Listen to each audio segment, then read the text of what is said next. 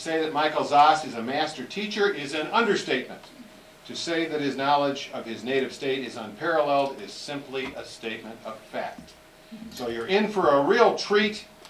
As the sage of Washington County, Michael Zahs regales us with a few thoughts about Christmas in Iowa, memories and tradition. Michael Zahs.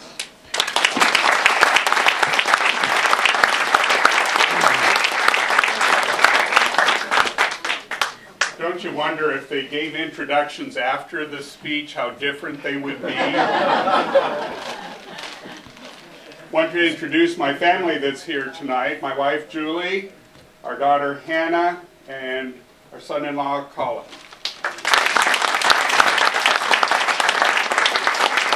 And they don't know it, but I've got jobs for them later. When I was asked to do this, I rejoiced on the dates because I thought 3 very special ladies in my family I was hoping could be here tonight, and that didn't work out. But one is, today's my mother's 85th birthday, and I was hoping she could be here, but she had a big day, and it didn't work out. Tomorrow is my wife's birthday. She will be a year older.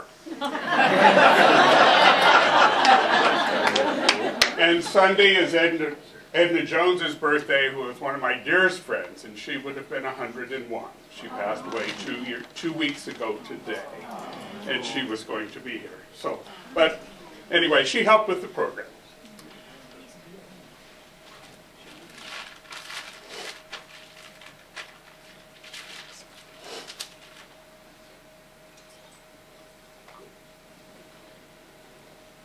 When asked to do Christmas in Iowa, that's kind of like, how many people are there in Iowa? There's that many Christmases. There's so many wonderful ways, past and present, of celebrating this holiday. We'll give you just a few glimpses. Hopefully you'll be thinking of things in your own mind that have been special to you for this time of the year. Happy winter solstice. Is that the first you've had of that greeting this year? Or life? We underestimate the winter solstice. And much of what we do this time of year is winter solstice-ish. It's seldom recognized. The winter solstice falls either on December 20th, 21st, or 22nd. This year it's the 21st. In the northern hemisphere. The sun is directly over the Tropic of Capricorn, 23.5 degrees south of the equator, on the winter solstice. We have the shortest day of our year then. We say it's our first day of winter. The winter solstice is 6 hours and 6 minutes shorter daylight than the summer solstice in June. I thought that'd be easy to find. It wasn't. I had to do an awful lot of figuring. So if it isn't right, don't tell me. I like it like it is. But 6 hours difference between June and December. The winter solstice is probably the first and the most widely commemorated natural event on Earth. People that we would consider very primitive acknowledged the winter solstice. If I had to figure out when it occurred, I don't think I could. But people thousands of years ago knew exactly the winter solstice when the days started getting longer. They called it the rebirth of the sun. The daylight part of the day begins getting longer. By about 1.5 minutes, I think. There are signs that Native Americans had winter solstice rites for thousands of years here. Some Indian mounds in northeast Iowa and southwestern Wisconsin are lined up so that the winter solstice sun and the summer solstice sun are lined up with those mounds. I can't think that that's an accident. Almost all peoples in the northern hemisphere have celebrated the winter solstice with light being the overall theme. Bonfires, candles, the color white. The fires were to help the sun return. Hanukkah, the Festival of Lights, is a Jewish festival at the time of winter solstice. Most Northern Hemisphere cultures used candles, evergreens, feasting, and generosity to commemorate the return of the sun. 1600 years ago, the Christian church leaders decided that they needed to stamp out this horrible pagan celebration, so they arbitrarily placed the birth of Jesus at the same time, and totally successfully stamped out the use of light, candles, evergreens, feasting, and generosity. As we know, nothing was stamped out. It was absorbed into the Christmas celebration, or the Mass of Christ, Christmas. The rebirth of the sun became the birth of the Son. The celebration of Christmas did not survive crossing the ocean well. The Puritans felt that it was necessary to stamp out this celebration of Christmas because it wasn't mentioned in the Bible, so it shouldn't happen. And they were pretty successful, actually. Christmas was not celebrated much in early U.S. The Puritans said December 25th was not mentioned in the Bible, so should not be celebrated. Well, December isn't mentioned in the Bible either, but we have it. Iowans' earliest settlers came from states back east, rather than directly from European countries. The early and middle 1800s was not a real religious time in our country. Christmas was not a big occasion for many of the early Iowans. The earliest Christmas was probably at the fort in Fort Madison in 1808 or 1809. Probably it consisted of greeting each other with wishes and an extra dose of whiskey, which was already part of your daily rations. So that was probably the first celebration of Christmas in Iowa. Because of the wide diversity of Iowans, Christmas has been celebrated every way possible and can best be described as a blending or an absorption of many cultures. I will talk of a few special Iowa Christmas events or influences rather than try to cover everything.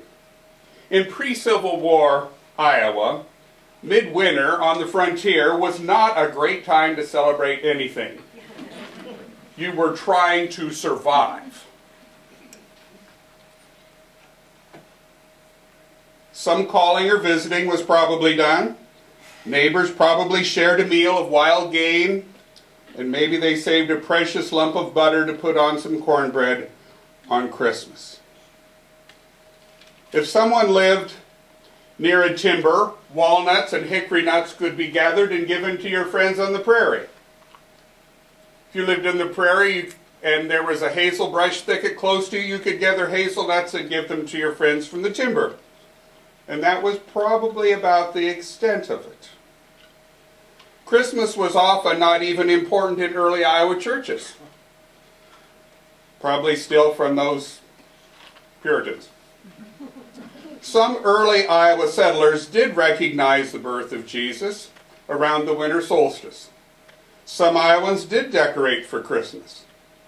Few Christmas trees were used in those early days in Iowa. Several reasons.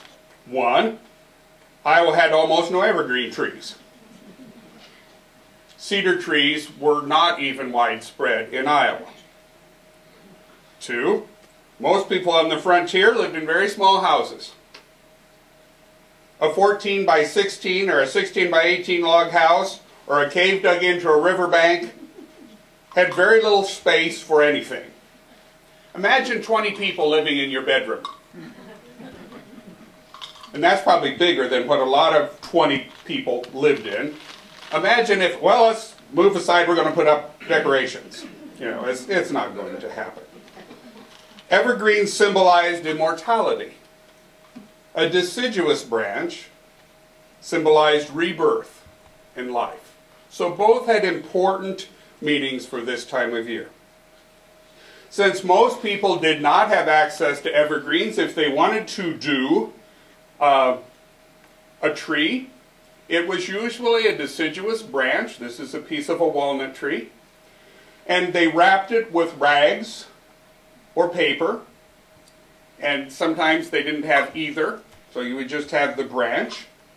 And then you would decorate it with things that you had.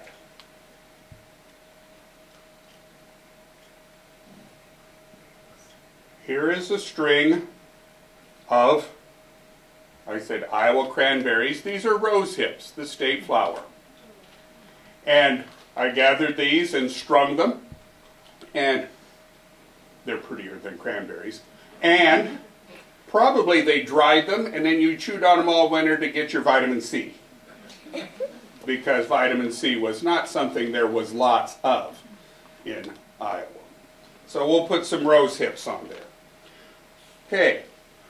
There is 20-some kinds of milkweed in Iowa. These are native. I don't know if I can... We'll just set them here.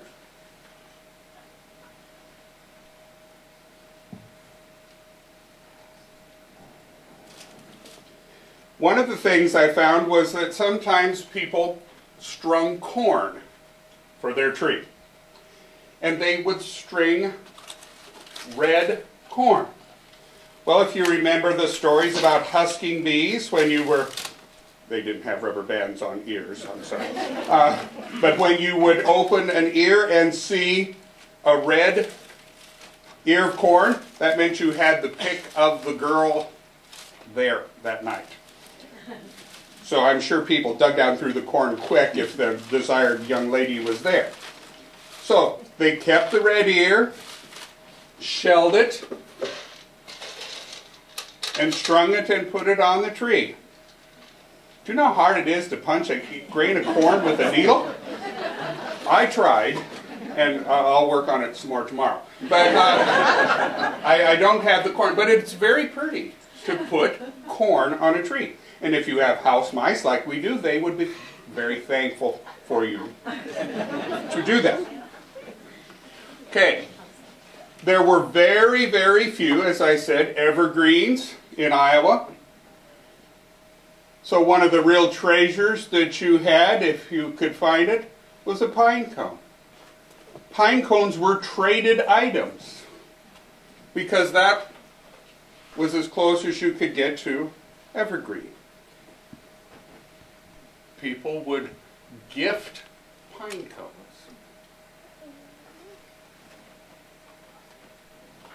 And you would hang nuts. Sometimes you would cover the nut with cloth, later on foil. There's a hickory nut. And I never found where people did this, but if I lived then, I would. I like galls on goldenrod. And, you know, doesn't that look like some of the dangly things we put on trees? And I like them when more than one wasp attack the goldenrod. And so I have them with 2 or 3 galls on them. So, then this would be your Christmas tree. And doesn't that have meaning? There's symbols of everything that's there. The symbolism is very, very strong. And to me, that's a lot more meaningful than getting things on special the day after Christmas at Walmart for next year. But we kind of do that rather than go collect goldenrod galls. Pine cones symbolized the tree of life, or a crown. And so that was why they were important on a tree. Beginning in the 1850s, people started coming to Iowa directly from other countries. Germans, English, Scandinavians, Bohemians, and other ethnic groups were coming to Iowa in large numbers. New ways of celebrating Christmas were appearing throughout the state. A little-known group of people, of immigrants that came, really affected how Christmas was celebrated in Iowa and the country. These people came from the Central European country of Moravia and settled in several locations in Iowa. There were large Moravian communities back east. Bethlehem, Pennsylvania, Salem, North Carolina, Hope, New Jersey are Moravian communities. Eastern churches supported new Moravian settlements in Iowa. One lady who came to Grace Hill, Iowa, and Grace Hill, Iowa is in Washington County, had only given 50 cents when her church asked for money to support settlements in Iowa because she'd had no idea where Iowa was. And then she ended up living here and probably wished she had given more than 50 cents. The Moravian Church is considered the first Protestant denomination, having begun in the year 1467. You can be a Moravian by nationality, you can be a Moravian by religion. So you can be a German Moravian, you can be a Polish Moravian, you can be a Moravian Moravian, which maybe be a Moravian squared, I'm not sure. Okay. The first Christmas celebrated by Moravians in North America was in 1741. Moravians were highly educated people and were extremely musical. That first Christmas Eve vigil in 1741 was lots of music, lots of singing, and they deliberately did it in the stable rather than their home. The Moravians were some of the first people to write music in the New World. Moravian hymns were some of the very, very first, and they were extremely advanced in their works of harmony. Their first hymn, written in this hemisphere, had 37 stanzas to it. They still use it. I thought we would sing that tonight. Then I wouldn't have to talk anymore. That would take up the time here. The most well-known of all Moravian hymns is a hymn called The Morning Star, written by Francis F. Hagen. And this is a hymn some of you are probably familiar with. The Morning Star hymn was written by a man who was a minister in Iowa. He had a church in Poweshiek County, Iowa. And I want to just read the first line of the first 4 verses of that hymn. Morning star, O cheering sight, ere thou camest, how dark earth's night. Morning star, thy glory bright, far excels the sun's clear light. Thy glad beams, thou morning star, clear the nations near and far. Morning star, my soul's true light, tarry not, dispel my night. Doesn't that sound like a winter solstice song? And it has a strong Iowa connection. The Moravians had 7 congregations in Iowa. All except the Grace Hill congregation were disbanded by 1908. The first Moravians came to Washington County in 1854. They were mostly German-speaking from Moravia, and some were from Bohemia. They came through Ohio. The Moravians, when they settled at Grace Hill, one of the first things they did was plan their cemetery. Now, some of you may think that's not very optimistic. But the cemetery is very, very important to Moravians. The Moravian Cemetery in Grace Hill is one of the few cemeteries in Iowa that's a nationally recognized historic spot.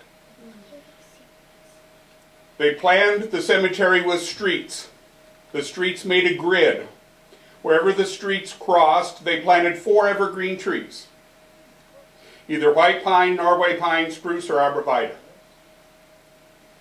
So there's a clumps of 4 trees in a grid in the cemetery. They also buried men on one side, women on the other side, and you were in rows according to your age. One of the few cemeteries in the country with that style of burial. Catherine Buxbaum from Grace Hill wrote us, she said it was a novel, it was very true, she just changed names in it, about Grace Hill, called Iowa Outpost. It was published in 1948. The Moravian Christmas is described in detail in that book. It is a medley of sight, hearing, taste, touch, and smell. The eldest woman in the community was responsible for making the candles. This was considered an honor. I don't know whether it would be today, but when you got to be the eldest woman in the community, your job was to make the candles for Christmas. You started about 6 weeks before Christmas. So you would be making candles now, if you were the eldest. This was a big job.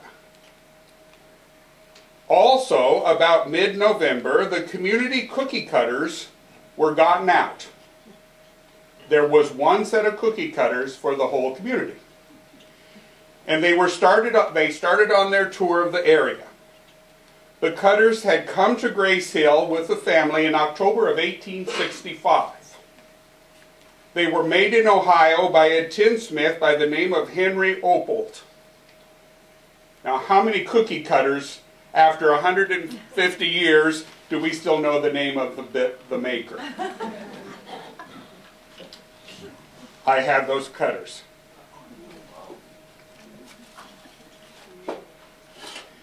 Here are the cutters from 1865.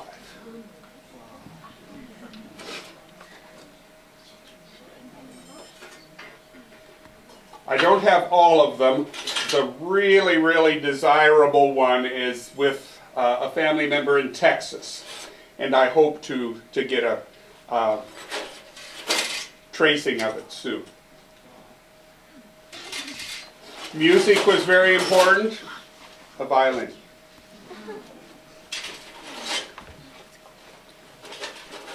Here's my favorite, a poplar tree. Now, how many of you have poplar tree cookie cutters? Fish. Rhinoceros. Now, these were considered for Christmas cookies. That's the only time they were used. A squirrel holding a nut. This is hard to make a cookie out of this. You have to have the dough just perfect or the nut falls off. The cookie cutter that's in Texas is a deer with a full set of antlers. And almost no one could make the dough to make a deer because the antlers fell off. And here's one of my favorites. It's a candle with the petticoat on it. Okay, all used the same recipe, but some people were just a whole lot better at making them than others. The dough had to be rolled out just perfect, had to be the right temperature. They were molasses cookies, and they were said you should roll the dough paper thin. Wow.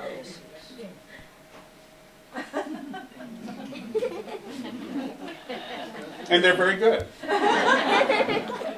I didn't know how many people were coming, so I couldn't bake enough. But trust me, they're very good. The recipe, which by the way I have a copy for you if you want, it says on the recipe, these cookies will last indefinitely if kept well hidden.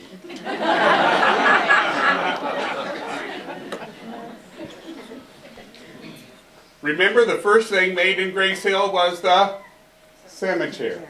That was so they could celebrate Christmas. Young people went to the cemetery a few days before Christmas and cut evergreen boughs.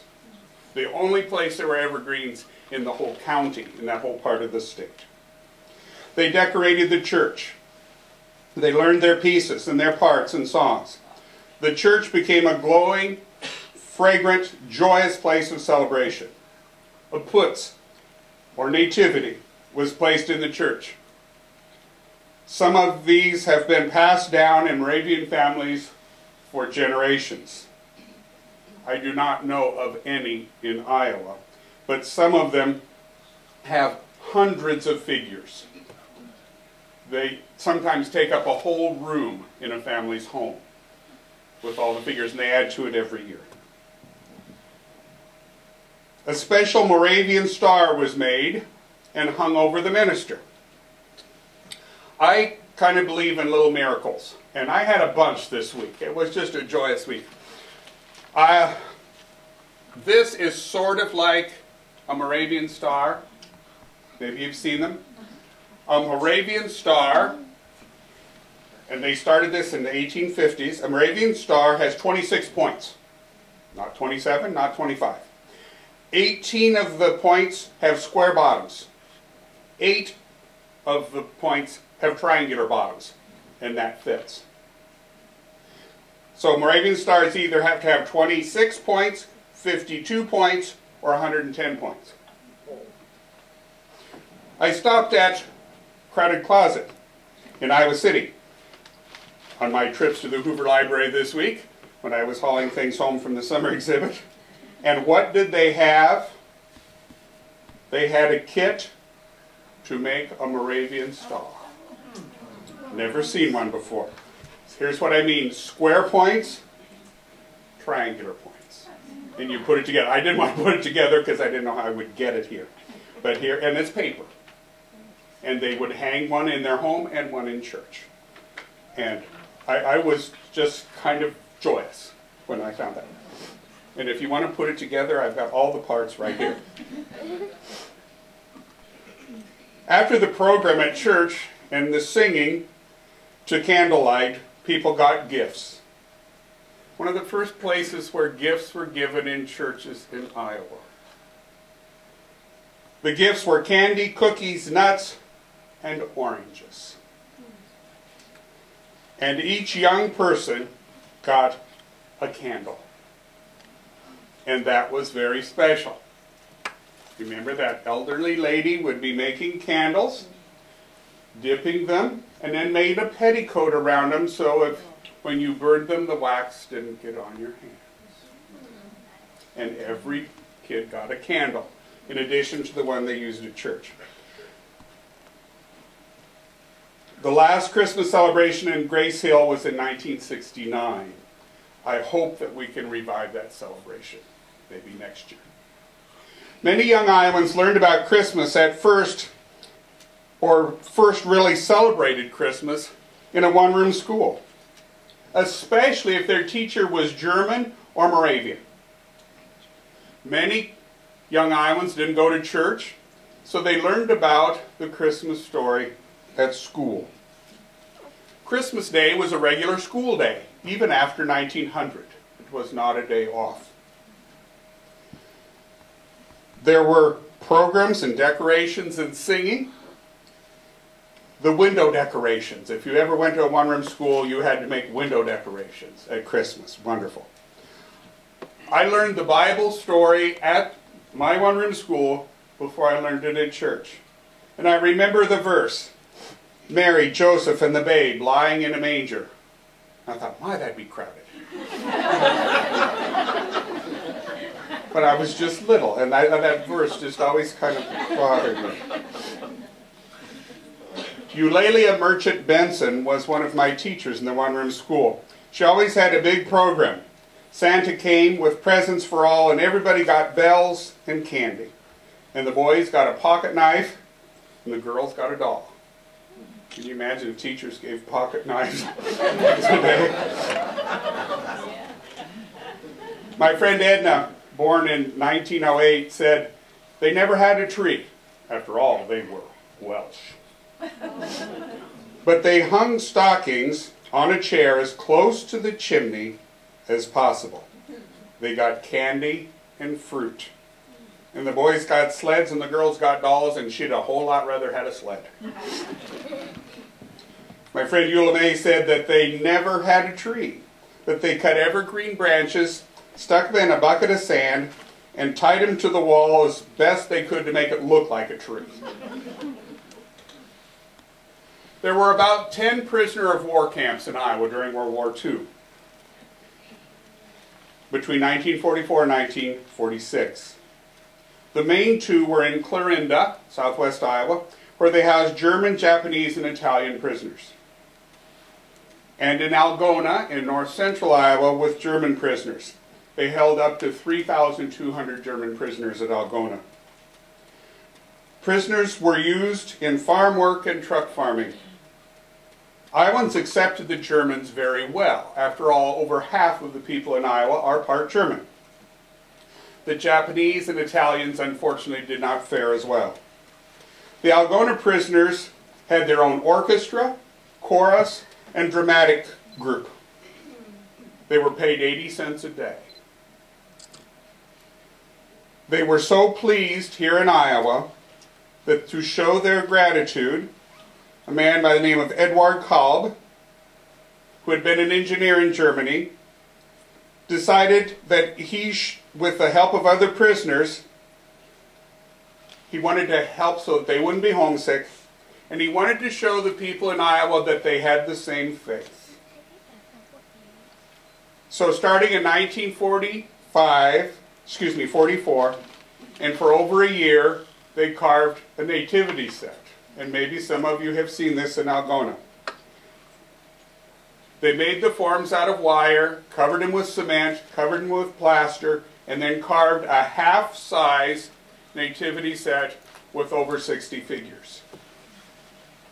When it was premiered to people in Iowa in 1945, it said people just cried and cried at seeing it. One person said, "I learned the true meaning of peace on earth on an Iowa hillside from prisoners of war." The Algona Nativity is Iowa's most famous. I brought several here. I sort of like nativity sets. I thought my wife would be flopping around on the floor on that one. We have a little over 1,800.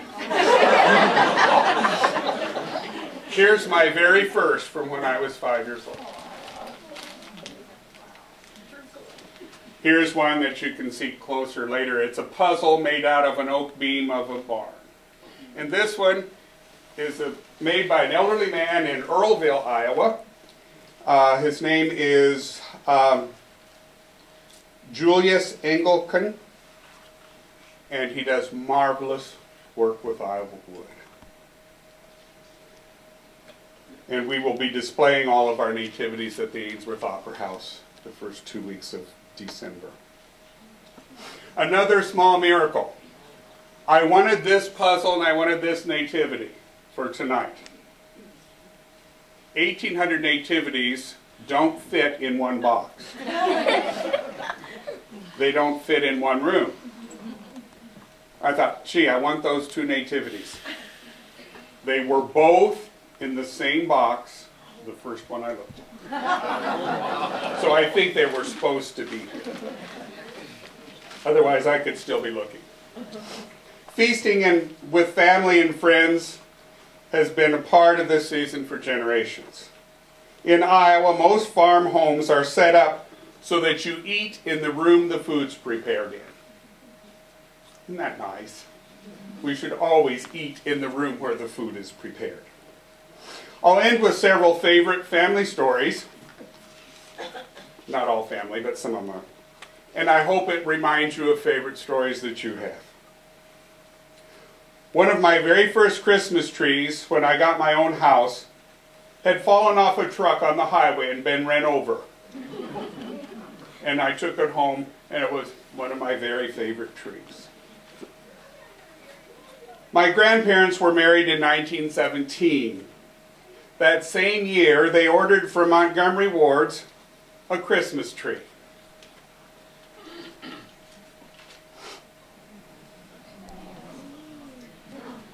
Where I'll put it. We would call it a Charlie Brown tree, probably now. And the branches do come down. And I have here the original decorations also. It is made of goose feathers, laid on a wire, and then a tiny wire goes around and splits the feathers to make the needles. And that's still in the original box from 1917. It's the only Christmas tree they ever had. My great-grandparents lived on the farm for the first 72 years of their married life. Under their tree, they always had a papier-mâché Santa Claus. And there he is. This Santa is from a German family, and maybe you know it's a roly-poly Santa and is more valuable than I am. It's not mine. But that's a German. German and Moravians were the two real great Christmas celebrators. My great-grandparents, as I said, lived on the farm for 72 years. And if you would go visit there, my grandpa would always give you pennies. And my great-grandma, if you were a girl, you could go through her stack of feed sacks and pick out a feed sack. And that would be your present. And maybe if you were bigger, you hoped that she had another one of that same pattern the next time you went there. When our son Adam was 3, Santa brought him a wooden coaster wagon. It came disassembled in a flat box. Santa thought it would be easier to transport and hide if it was left in the box. So it appeared under the tree in the box. When Adam opened the box, in among the disassembled parts was a dead mouse. Santa should have opened the box, but he didn't. Whenever anyone asked Adam what he had received for Christmas that year, he never said a wagon. He always said, "I got a dead mouse." The local paper put an article in about it. And what kind of parents would let Santa give this nice little boy a dead mouse? He did go many miles in that wagon. He's now 26 and a tax specialist for the U.S. Treasury Department. Maybe that was caused by the dead mouse. I don't know. One of my favorite Christmas stories is this. An elderly lady said that when she was a small child, she was from a large family, her father had died, the mother's brother moved in with them. He was unmarried. And he lived and helped him work the farm. He wore red, long underwear in the wintertime. And she said, we always knew when Christmas was coming. Because the old long underwear, her mother had cut in strips. And when Christmas was coming, she replaced all the wicks in the lamps with red wicks.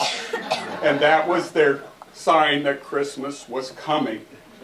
Now, isn't that a nice, tiny little thing that was very important in that family?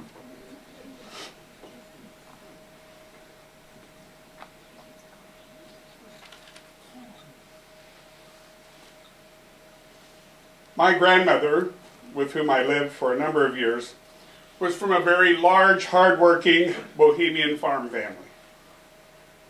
She said they put up a tree on Christmas Eve and put real candles on it.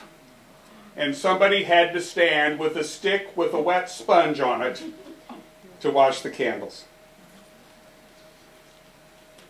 She said that they always knew what they were going to get for Christmas. They got the same thing every year. And we look forward to it, she said. Every year we got a pencil and an orange. The only orange that we had all year.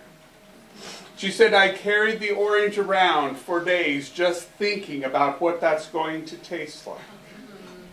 She said, sometimes I almost carried it too long. But the anticipation was a big part of it. It was a very special treat. We always had an orange in our stocking. I put oranges in our kids' stockings. And many of you probably have orange Christmas stories. You all have Christmas stories. Cherish them. Write them down. I want to close with a poem from one of my favorite Iowa poets, a dear friend, Oneida Griggs Fisher. We walked the mile to Hartzler's woods and chose our tree, a room-tall pine. It held a dove's nest, vacant now, and gave support to leafless vines. We sat on needled carpeting and thought of shade-cooled summer air, of rain in ribbons through spring nights, of mist like spun glass angel's hair. We talked of stars and frost-sparkled days, of cashmere snow on graceful limbs, of wild things, rabbits, mice, and deer, with jays and cardinals for trim. So when you see our Christmas house, if it is strangely bare, go north to Hartzler's woods and look at our green tree. We left it there. And if you go to Hartzler's woods, after 30 years, the tree is still there. Thank you. Happy winter solstice and Christmas.